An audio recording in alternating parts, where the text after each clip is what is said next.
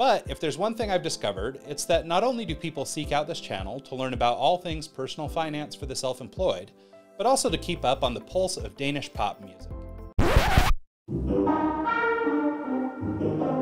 That's right. In an unsolicited fit of radical transparency, there is something you should know about me. I'm nearly 42 years young, and my favorite singer is a Danish pop star named Mo. I'll spare you the backstory for now, suffice it to say that I am very likely on the outermost rim of her demographic, but nonetheless, after discovering her music around 2013, I found her style really resonated with me for one reason or another, and simply put, I've become a superfan. So why am I bringing this up?